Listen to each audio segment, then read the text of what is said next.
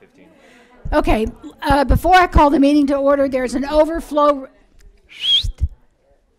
Okay, let's get this show on the road. But for the people that are not on the committee, there's an overflow 5:15 if you want to go, because we can only have so many people. And our presenters, somebody find a seat for Senator Burke, who's gonna, Senator Burke, if there's nobody, don't get, now sit down, Kathleen. One of the boys can get up. In fact, Dave, that's a really good idea. Thank you as a legislator for doing that. Right there, Senator Burke. Okay. So, thank you. Okay, and let's see, we're going. Okay, and for the committee to know, Senator Kay Kirkpatrick's bill, Senate Bill 417 is not on today. The Senate passed out Dave Belton's bill yesterday, and hers was attached to it, so that one is being done. And as legislators, you need to pick up your own bills. We have no help. Did you pick them up? They're down here on the corner, or maybe one of you can help us, or I'll come down there and help you. Huh? Okay, there are 3 bills. Who doesn't have bills? Thank you to my vice chair for filling one of your jobs you didn't know you had as vice chair. Okay. Okay. In letting ladies go first, I'm going to call Senator Say, and if you will succinctly present your bill, it's another one of those compact bills. Let's get them, yes, from the podium, let's get these compact bills out of here, if at all possible, and get them over with. Thank you, Madam Chair, members of the committee. Hang on, and it's Senate Bill 306, and you want to give us the number for it? It's Senate Bill 306. LC? Say, shoot. You tell me I got all my stuff together. Come on, I don't have it. Well, it's 3643, 25S. I'm getting what y'all are working from too, though. I apologize, Madam Chair. Who's this? Members. Which one we working off of? Do y'all, anybody have it? It's what I have is LC 3625S. That sounds right. Okay, go ahead. As you all probably know, we in the Senate just passed House Bill 752 unanimously, and that's dealing with physical therapy, which is another compact bill, and I think the chairman just alluded to it. This particular bill is dealing with the speech, language, and audiologies. That is another compact bill that we would like to have happen here in Georgia, so that the numbers that we don't have, that we're short. I mean, we're growing in Georgia, but we need to provide health care to all of Georgians. And this way we can have therapists around surrounding areas from other districts, or from other states actually, because it's a compact, to be able to come in and practice. But that's, you know, the genesis of what I am trying to do. I was privileged to have been asked to come to Washington, D.C. to meet with the industry so that we, as other legislators from around the nation, was able to understand what compacts does and how it can help each of us in our states. This bill accomplishes 3 main things. It permits speech-language pathologists and or audiologists to obtain 1 license, which will allow them a privilege to practice in multiple states. Number 2, it supports spouses and active duty military personnel when they are relocating.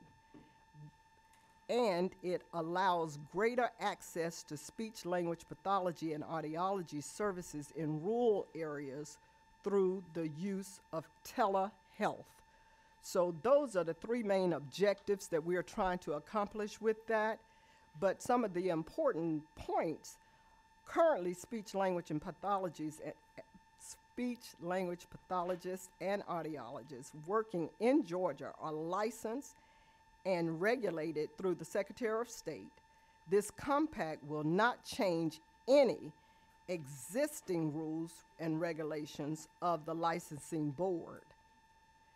Speech language pathologists and audiologists providing services in a remote state are subject to that state's regulatory authority.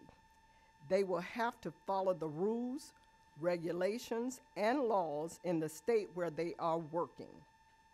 Currently in Georgia, there is a physician on the licensure board, so there will continue to be physician oversight of speech language pathology and audiologists working in Georgia.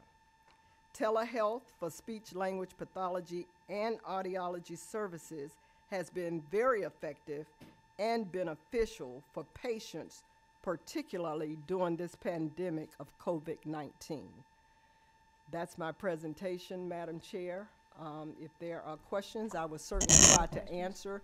I do have some of the professionals that are here today, and I am very thankful for you all's colleague in the House, Representative Belton, who has said, before you ask, he would be willing to carry it for me, and I'm looking forward to a unanimous pass. Okay, thank you. For members, please tell us your mic number, but when you know, if you push it, we know yours is 1. Right, because you're sitting in different places. Representative Petrie, you had a question. Thank you, Madam Chair, and thank you, Senator, for being here. I wanted to just make sure, I appreciate you spoke on issue with spouses of active duty military personnel, real important in my area. I just wanted to just, I know this, having read through this, I know this to be true, but I want to emphasize. So all of the regulatory authority of this state would be intact, and everyone would be held to the same regulatory standards. That's correct. Regardless, correct? Yeah. Thank you, Senator. Okay, who's this? Mic 10, Representative Bennett.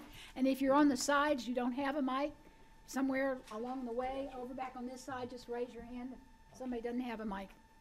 Okay, Representative Bennett. Thank you, Madam Chair, and thank you, Senator C., for bringing this awesome bill. I just want to offer my support and understanding and for the need for the compact, and thank you, and thank my colleague also for carrying it on the House side. Are there other questions from committee members? Pick up copies of your bills right there. Bill. Okay. All right. Okay, Representative Belton, I know you're dying to speak, so you have a minute.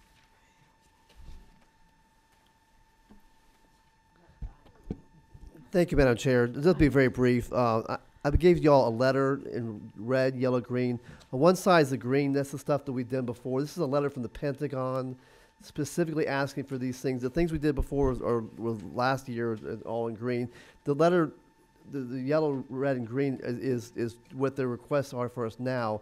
And this is specifically a request from the Pentagon for this specific bill. So I hope you all can pass it for us. Thank you. Representative Belton? I am all for the armed services. My husband was a colonel in the full bird colonel in the retired Air Force. However, this bill doesn't just affect Air Force or Army or Navy or people in the armed services, correct? It does, affect all of the people in Georgia and people that, that do these professions, correct? That's exactly right, ma'am.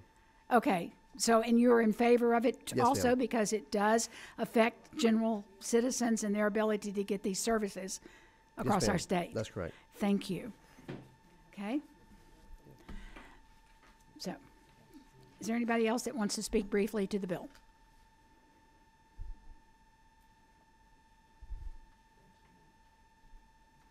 Oh, nobody? Nobody else. Okay. What is the pleasure of the committee? Okay. We have a motion to do pass and a second. Okay. Is there any further discussion on the bill? Okay, seeing no further discussion, everyone in favor of the passage of Senate Bill 306, say aye. Aye. Anyone opposed, no? Okay, the ayes have it. Thank you, Senator. Thank you, Madam Chair and committee members. Thank you. Right, Senator Burke. And Senator Burke is bringing us a substitute, so Senate Bill 482. You should have it. It would be LC 338403S. Everybody got a copy? I've got the old version. Continue version. Oh, okay. Just a second, Senator. We'll get him a copy. Everybody else has the correct version? Okay. Jesse was doing his homework. He read the bills ahead of time, and so that's why he has the old copy. That's it. There's the way to go. That is. Well, we are in that time when things get changed very quickly and so forth. And the senator did let me know that he was making basically a minor change. Okay, Senator. Thank you, Madam Chair, and members of the committee. Appreciate you having me here, especially during this truncated session that we're dealing with. And I'm going to be probably a little briefer than normal. Be glad to answer questions, but again, because everybody's schedules are compressed, I respect everyone's time. Basically, this bill allows us, the state of Georgia, to develop what's called an all-payer claims database. This is not a new subject. In fact, Representative Hawkins' bill that got picked by rules a little while ago to be on the floor tomorrow, House Bill, I believe 888, actually has a section in it that contemplates us setting up an all-player claims database because it is kind of a no-brainer from the standpoint of getting the information that we as policymakers need to make healthcare decisions. This bill just goes into detail on how that's done. So it contemplates an advisory board and the right infrastructure.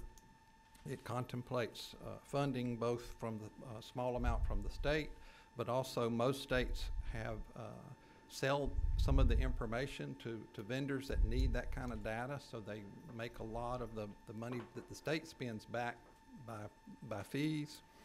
And then the philanthropic community that are the healthcare philanthropic community also has a stake in getting this kind of data, and frequently a lot of states have found that some of those types of organizations will actually help fund it. So I think the amount of money required for this sort of database is a lot less than it used to be, because more than 30 states in the country currently either have one or are putting one together like this, so we're not starting from scratch.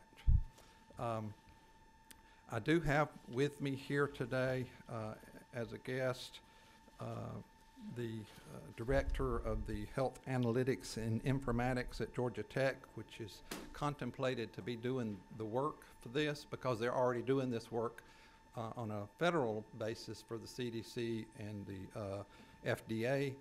Dr. John Duke is sitting here, and I'd like for him at least just to say hello to y'all and explain in the real world what they do every day. And I'd like for him to help me emphasize why in this truncated season and with our limited budget, why this type of legislation is important. Well, for the committee, before you, and we certainly have your guest speak to us, can you explain to the committee what we're going to do with this, just a briefing, what the all-payer claims database, how we're going to use that, and what value it has? Certainly. I'm not sure all the committee members know. Look at lines 155 to 164. There's a listing of the types of things that are done in all-payer claims database.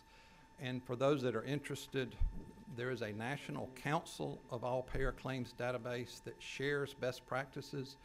They have a website, and on their website they have links to states' all-payer claims database, so you can see what other states are doing with this information. One that I thought was extremely valuable was Tennessee's. If you're going to have a knee replacement in Tennessee, you can go plug that in and you can find out the data on who does them, how much they cost, and what the quality information is with a push of a button as a consumer. I mean, I think most of us just dream of that kind of information in the hands of our constituents. So, but the Okay, Dean Burks, is this the kind of thing that we could use, Dr. Burkford? I mean, about 12 or so years ago at a meeting of the Southern Legislative Exchange Group, or whatever it's called, in Alabama, a small college in Mobile, Alabama had come up with a computer program, and they had put all of their physicians and that, you know, that took Medicaid and all in the state of Mississippi on that, and they were able to, you know, equal them out as far as the kind of patients they had.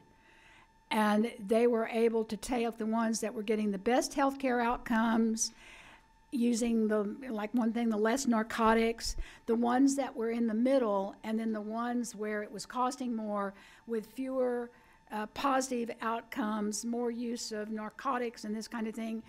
And so that they were able to take the people in the top level, the doctors there, and what they had learned, and try to help the ones in the lower one in the middle improve their practices.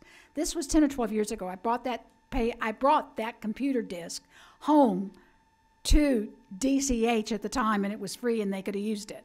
So are we finally coming to where that is the kind of information that we are going to be able to get and to be able to use to improve healthcare in Georgia?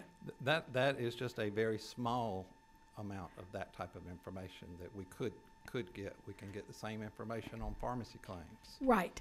I mean, just healthcare disparities, you know, what part of our state has poor outcomes, and then we can start figuring out why. You know, the problem with something like this truly is trying to manage it is there are so many opportunities, is trying to narrow it down where you can do it right. Right. And not be overwhelmed by the fact that, you know, which one of the 1,000 things out there we could study do we need to do first. And again, that's why the advisory board is made up of people from all parts of healthcare so that input can be given. And I think I've talked to the National Council, their board chairs and so forth that have been doing this for years. And that was one of the things they stressed the most, is to pick out a few things that you want to start with and set up the systems, which is where the technology people come in, to make sure you're getting that data. And, you know, is data in, data out. You know, if you're not collecting it properly, your result that you get at the end is not going to be very helpful. But isn't that the case where the people that run the computers and understand all this, which I have no understanding of whatsoever? I think I saw some company that it did it in Ohio on maternal and infant care. And as far as decreasing low birth weights, they were able to run studies, and they showed the different things that you might do to improve and not have so many children born with low outweight. And there was one significant thing they could do that would have lowered that by 90%, so that there are ways to even take care of that. Well, with artificial intelligence, Madam Chair, it's amazing what advances that we can come up with when we have all of the data in one place. And again, that's the idea here, is if we can get, in most states, 80 to 90% of claims flowing through this, then we will have a huge tool that we can use to improve health care and healthcare costs and healthcare access. I mean, just go on and on and on. So, thank you. I just wanted to, because of that, and go ahead, I'm sorry, I interrupted, but Well, I'm gonna let this Dr. is Duke- extremely important. Dr. Duke, I think, are you the one of two MDs at Georgia Tech? There's two of us. and, Yeah, he's Okay. a cohort of two. He's on sabbatical in Australia, so Well, welcome to the Health and Human Services Committee. Sorry, it's a little crazy, all of us behind masks, and well, thank you Right. very much, Madam Chair and committee members. I appreciate Senator Burke's invitation. Again, my name is John Duke. I'm an internal medicine physician and informatician. I direct our Center for Health Analytics and Informatics at Georgia Tech. And I just wanted to really just share a couple thoughts that I think are important to Georgians, important to all of us that relate to the APCD on the question of, you know, why take this on now, and then really just open time for questions. This is a time where I think there's a lot of belt tightening amongst everyone, of course, including the state, but individuals and families as well. A lot of insurance changes that people are going to see, people that were insured through employers shifting to perhaps being either self-insured or on higher deductible plans. A lot of decisions people need to make about costs where they're going to be bearing those costs themselves, and being able to get information to them about those costs and about quality becomes that much more important and vital to people at this time. At the same time, I think healthcare providers and healthcare systems are really thinking a lot about their own models. They're in flux. They've obviously created a lot of new buildings and new centers around kind of the prior model they're trying to figure out, but they've also discovered, as telemedicine very rapidly flourished under the pressure of the epidemic, that it is a way to deliver care effectively, regardless whether you're in rural communities or urban communities, wherever you may be, and it's seeing a lot of growth and traction. The question is, are we getting the same quality? And in order to answer those questions for both us as consumers and the healthcare systems, they need to be able to look at those data. And what you can do in APCD is not only ask the classic cost and quality questions, but begin looking at some of these new approaches, new interventions, and explore, is this a better way to provide care regardless of the scenario going forward 1 year, 2 year, 3 years out? I also want to highlight something that we described as an epidemic just a few months ago. That was the opioid epidemic. So before we kind of were dealing with COVID, I think we all recognize the cost and impact in health and burden financially and beyond that has on our communities. Some of the most impressive studies done with all payers claims databases are around opiates. A really amazing study out of Colorado is where they looked at surgeries, at all type of orthopedic surgeries, to see which ones were most likely that the patients would end up on long-term opioids and develop habit-forming use of opioids. And that is something that can occur where someone has no prior exposure, and then they go in for a knee surgery, a back surgery, ACL tear, and develop dependence. And there's been some really amazing studies that help us understand the seeds. And I think those kind of topics are incredibly ripe for understanding. The really, really nice thing about APCDs, I think Senator Burke mentioned 30 states either have them or developing them, is there's a community of researchers and there's common data models and there's things that we can share and leverage. So we don't have to start, number one, a hospital by itself doesn't have to figure out how to do artificial intelligence and analyze their own data. It can be done as part of a larger effort, and we can work within Georgia across organizations and across states to answer those kinds of common questions. So those are just some overview thoughts. I'm happy to answer any questions from the committee. Okay, thank you. Questions from the committee for the doctor? No, I think we're probably just going to wait and start seeing the information when this system gets developed and see what kind of information you can give us and what we need to do, what laws we need to change or legislation we need to move to help, utilize the information that we find. We've got a question. Okay, Representative Newton first, okay? Yes. Okay, thank you. Thank you, Doctor, for that. And I think this is a great step forward. You mentioned, I think, like looking at orthopedic surgeries, whether it's spine or others, knee surgery, whatever, and then comparing the long-term narcotic use and all. On the list of submitting entities, I do see Board of Workmen's Comp, Cannabis Commission, all the insurance payers and all. Is there a way where we needed this to include our PDMP, our PMP, where it sounds like that may have been something that was valuable in another area? We do try to protect and de-identify data in that prescription data monitoring database, certainly, just like all healthcare information, de-identifying and all. Would it be good to have that as a submitting entity too, or is it too late to consider something like this? May be more of a question for the author, but since you brought it up, I thought I'd at least. The ultimate answer might be more on Senator Burke, but I would say absolutely we want a comprehensive report of all of the narcotics that patients are receiving, whether that's documented through a pharmacy reimbursement through claims or from another source. So if that's not incorporated, if PDMP data is not redundant but rather provides information on top of it, I would expect that you would want to add that.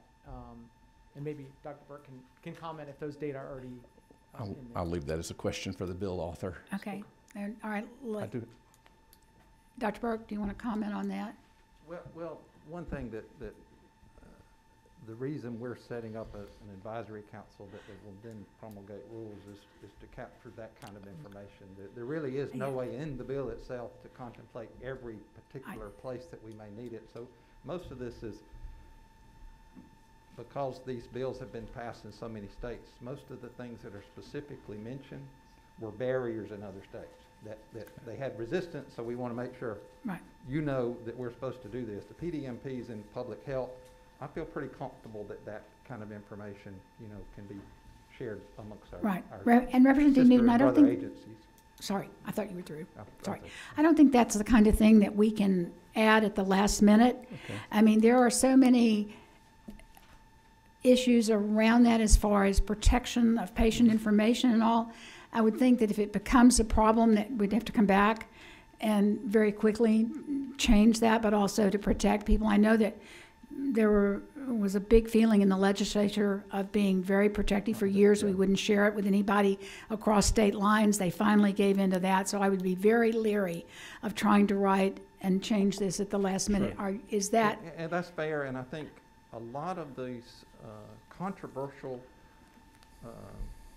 data feeds, so to speak, and they've been litigated already. The other states have run into the barriers, and they've gone to court, and they've kind of settled that process. And my understanding is the few states that have done this lately have not had those kinds of territorial kind problems. of issues, because those cases have already been made. So again, I can't specifically speak to the PDMP because of that legislation, but I think there's no problem with that de-identified information moving into this repository. Sure. May I ask a Go quick ahead, sure. Follow-up. I think that's absolutely right, and certainly that information is captured in the payment schedule too, when Right. the pharmacy gets paid. One last little quick question, just for my information. I apologize. Line 23 mentions an administrator of the Georgia All Payer Claims Database, and then on line 67, there's mentioned a director, and it doesn't necessarily say who appoints the director. It does say down below who the governor appoints, the speaker appoints someone, the lieutenant governor does. I just was curious, on line 67, the director who shall serve as the chairperson, is that also the administrator? And if so, who or not? And who appoints that director? I mean, typically be the governor, I would think, but since you listed down below. It is the governor, and I don't have the section, but that contemplates the same person that's going to be managing the 1135 waiver in that Health Act that we passed last year. That's a position that the governor is not appointed yet, but it's in statute, and that's who that director is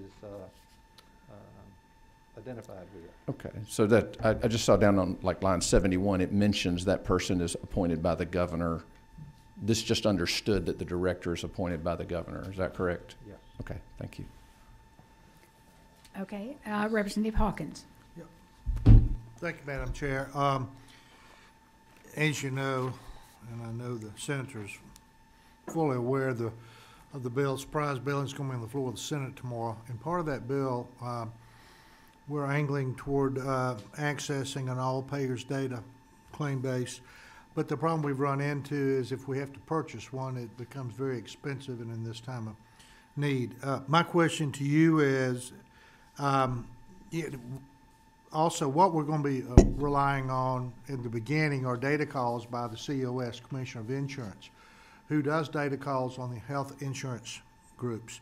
But as you alluded to, it is not complete. It's just bursts of information on certain procedures. It's not timely updated and that type of thing.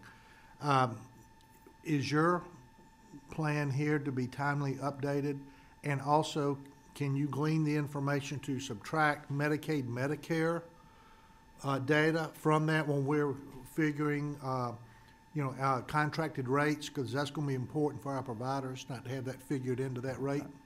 I think the short answer is yes. Dr. Duke, do you want to explain how that happens in a 100,000 foot level? You may need to come to the mic. Yeah, go to the mic, if you would, please, sir. I think that's a very important question, and indeed, many of these different data sources. So claims does have a certain snapshot that can be valuable for its volume, but it's missing some certain details that you can get in other areas. I think that one of the key pieces is, yes, we are able to bring in the data separately it's identifiable when it comes in. We have to then de-identify it, put it into a common data model. Then we can harmonize it across individuals so that we can account for those overlaps and be sure that we're kind of clarifying what are the pieces that are sort of shown twice. I think the other question is, how do you then bring in other data sources should they become available that can fill in some of the gaps that you don't have in claims, and how do you get the timeliness of it? Well, because there's 30 other states with APCDs, the Anthems and Blue Cross, they've become pretty familiar to this request. So maybe Right. the first time around it was like, well, it's going to take us 6 months to pull those data together. Right. But now it's become pretty standard. So there's a process that is in place where they can move pretty rapidly to turn around data, at least monthly, if not more frequently. So I think the timeliness is less of an issue now than it probably was when these first began. And it can be done Medicaid, Medicare free? Yes. Yeah, exactly. Right. Exactly. Yes. They That's can gonna be separate that out. important, too. Absolutely. Yeah. Great. All right, thank you. Thank you. Are there other questions? Okay. And Senator Burke, maybe I just missed this. We're passing this bill, and are we going to be waiting on funding, or is there some movement that we may be starting this fairly soon, or? Well, the bill contemplates, having to be funded before Right. before we can go forward. As a budgeteer on the Senate side, I'm working on that. So. Okay, I was just going to say there's a push for us to be able to start this at a reasonable rate to get this underway to help with our Absolutely. delivery of health care in Georgia. Thank you. Okay, go ahead, or had you finished your presentation? No, I was about to use a word I probably shouldn't have anyway. So I was going to do my darndest to make it. Oh, happen. did you do your darndest? Okay. Yeah, right. Well, I've, as you know, we've discussed another issue on maternal mortality, and I appreciate all your efforts of trying and helping me in any way to get funding, even in this terrible budgeting time, to start our work on reducing the number of mothers we lose across this state, especially in our African American members, which there's a high rate, something like 3 times the Caucasian rate. So thank you for all that help. Are there questions for the senator? Any more questions for the senator? Okay. What's the committee's position? Okay. Representative Newton. Here. We have a due pass. About several seconds. Okay. Any further discussion? Is there anybody else that would like to speak on the bill? Okay. I'll leave it to the pharmacist. Thank you, Madam Chair. You're welcome. And I'll be very, very, very brief. I'd like to commend Senator Burke for this piece of legislation. The Pharmacy Association is strongly in support. Good data and good data-driven decisions are Georgia's best chance to do the very things that's the purpose of the bill: improve access, quality, and reduce costs. So strongly in support of this legislation. Thank you. Anyone else? Okay. Senator Burke, before I forget it, we take the final vote. Please go by the rules, the House Rules Chairman's office as soon as you leave here. Fill out the forms. We apparently are not having committees meet quickly enough, and there's a lack of Senate bills to even be considered. So if you get on the docket early, you might get considered more quickly, and you might be to your advantage. So please go as soon as you leave here. And I'd already told Senator Say to do that before. Okay, so we have a motion to pass, and we are standing to pass the substitute to Senate Bill 482, LC 338403S. Everyone in favor say aye. Anyone opposed, no. The ayes have it. Thank you, Senator. Just go now and do your duty and work on getting it out of rules. So, okay, the next bill up, is Senate Bill 372. This is a housekeeping bill for public health, and it is Senator Tillery's bill. Senator Tillery is one of the governor's floor leaders, or was when this bill started. Now he is the appropriations chair, and out of a courtesy to him, the fact that he is working on the budget, and since House members often, there are things we want in the budget and want to see happen, I had told him he did not have to come to the meeting.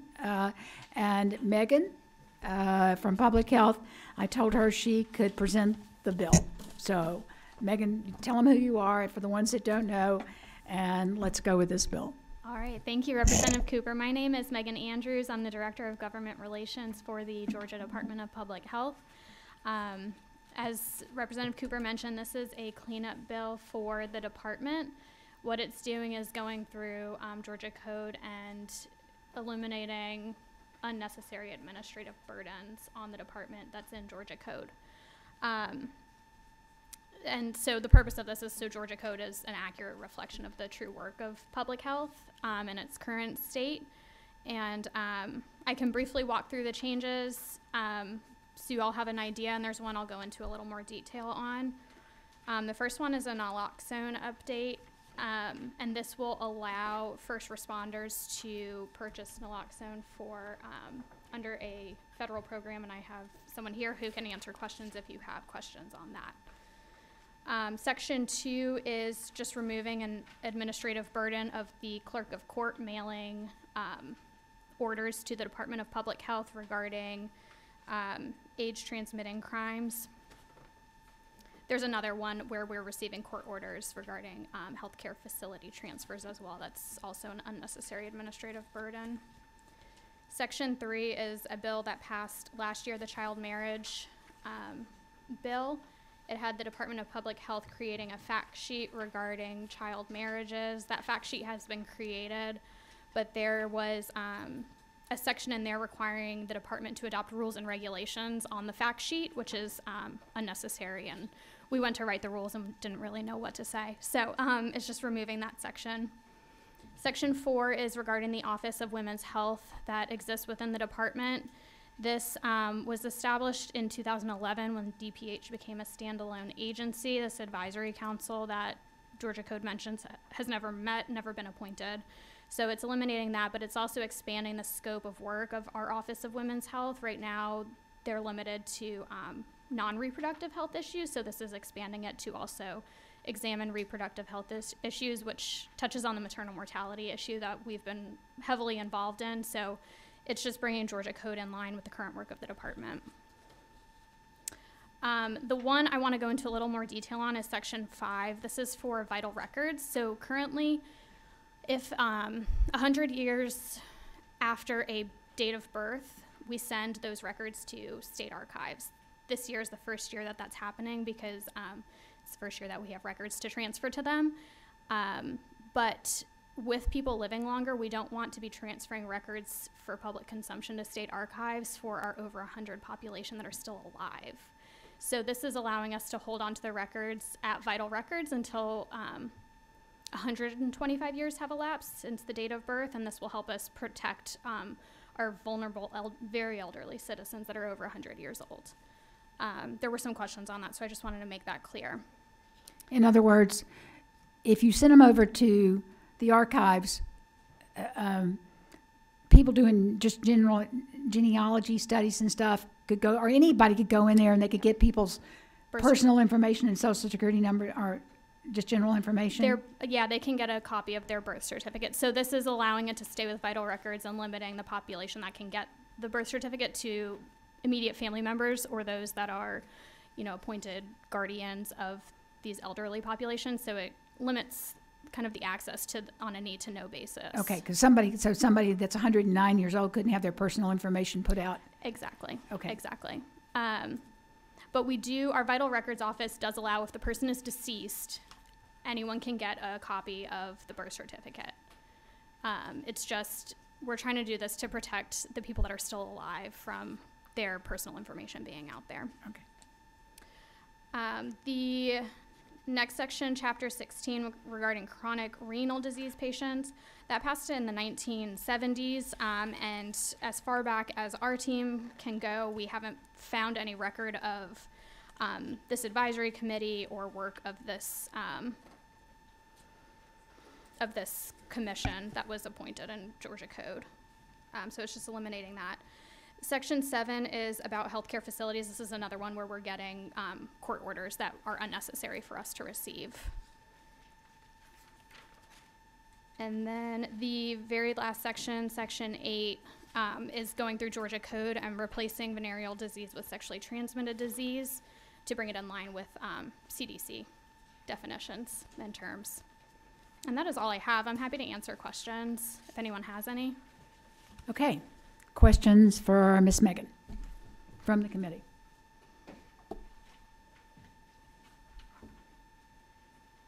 Everybody's fresh out of questions? Okay. All right. Okay. All right. We've got a motion to move. Got a second? Got a second? Okay. Is there anybody in the audience that wants to speak to the bill? Well, seeing no one. Okay. Everyone in favor of the passage of Senate Bill 372, LC 338288S, say yay. Anyone opposed? Nay? Oh, well, y'all are really quiet today. Okay, I thought I'd do that up a little bit. Okay, you have a passage. Megan, I would suggest strongly that you go by the rules office, that you pick up the form, that perhaps you fill it out, and that you take it over today and have the chairman sign it and approve it or whatever you can do. Got it. And so we can get this bill moving. I appreciate it. Okay. Thank you. I appreciate everyone's time. Thank you And very thank you much. for wearing your masks. Okay. And I believe that's the end of our meeting today. I had hoped that we would have one meeting, that's all I would have. There is one bill that's sort of pending. There are two bills that are out there. There is some discussion about one being better than the other one and which one's going to move. And I have suggested that they make a decision and put them together and get the best bill out there. And if so, I don't know whether it'll be coming to us or it'll be going to another committee. So everybody just stay tuned. But thank you very much for committing. If this is our last meeting, as always, I think I have the best committee in the whole Georgia House. I have certainly the most people that show up for the meetings for such a large committee. And I appreciate your diligence in your work and the questions you ask and how we move good legislation for Georgia. So thank you very much, and we are adjourned. You're welcome.